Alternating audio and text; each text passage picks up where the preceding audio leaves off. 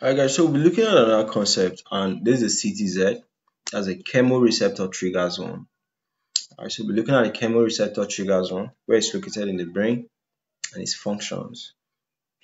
So chemoreceptor trigger zone is what a critical structure in the brain involved in regulating nausea and vomiting.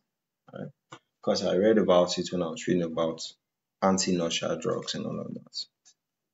So what is the location and function? It is situated within the what? Area postrema, which is located on the floor of the fourth ventricle in the medulla oblongata. Okay, where you see there, that's the area postrema.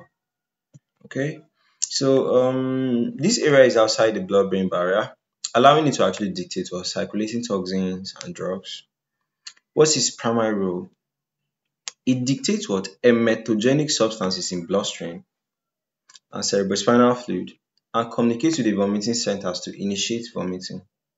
You know, sometimes when you are treated with emetogenic chemotherapy drugs, you understand?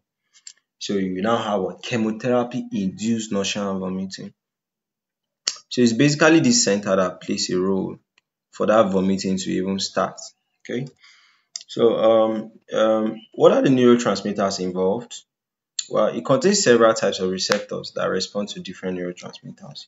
It contains dopamine receptors, contains serotonin receptors, histamine receptors, neurokinin receptors. Other neurotransmitters are what acetylcholine and what gamma aminobutyric acid. Okay.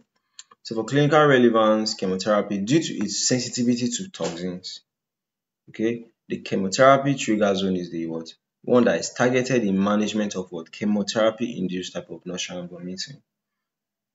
Then medications.